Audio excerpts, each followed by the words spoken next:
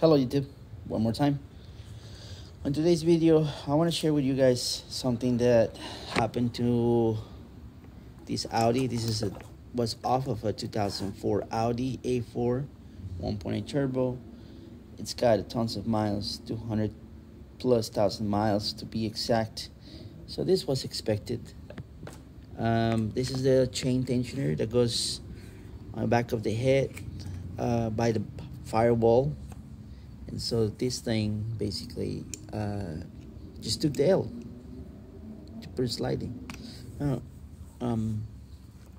here are some of the components. But, this is not what I want to talk about.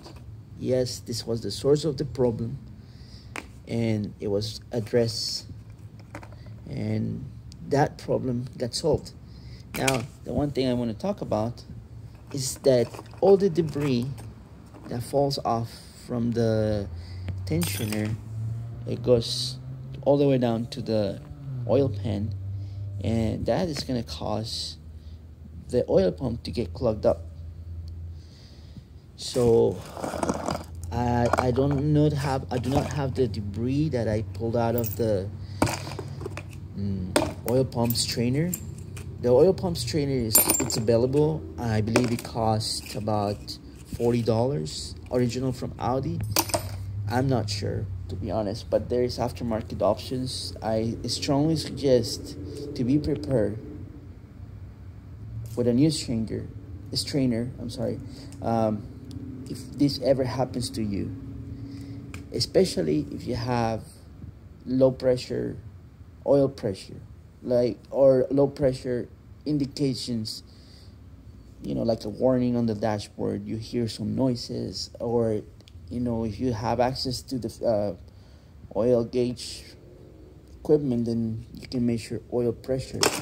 I did not replace the oil pump because the new oil pump that I ordered was from Pierberg.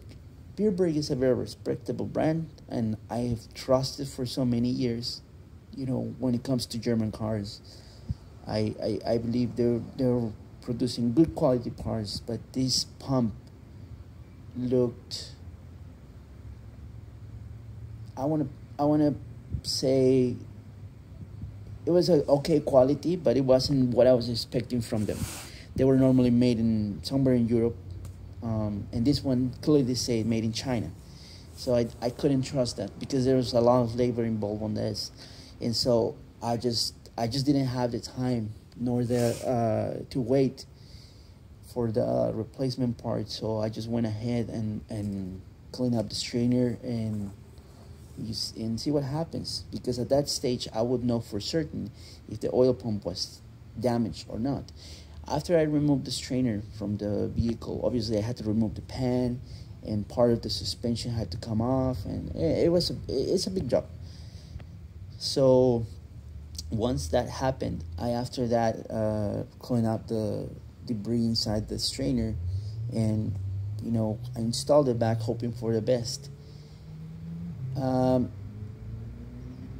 only thing I believe I replaced was the seal around between the strainer and the oil pump. There is a small O-ring similar to this guy over here. Let me show you guys. It's similar to this, and so that I did took care of that, and that was it. That was the only thing I did replace. Actually, it was similar to this other O-ring. That's the same O-ring, same size, but this is the original color, the green ones. These we know that they are meant for oil on a German car world. And this is the replacement. Now they're using this type of graphite cover O-rings. But anyways, so yeah, if you have a 1.8 turbo that has a chain tensioner failure, just know that this could happen to your vehicle, and be aware of this. This is something that happens over time. You can start with rattling or something like that, or some codes related to this. But this is the timing chain actuator. This is the electric part. The the electric portion. So this is a solenoid, and the solenoid allows the oil to pass through the passage and allowing the tensioner to expand. So, you know, you can start experiencing that type of codes or warnings, but just know that if you address it when on the early stages, you could save yourself from some misery and some more expensive repairs.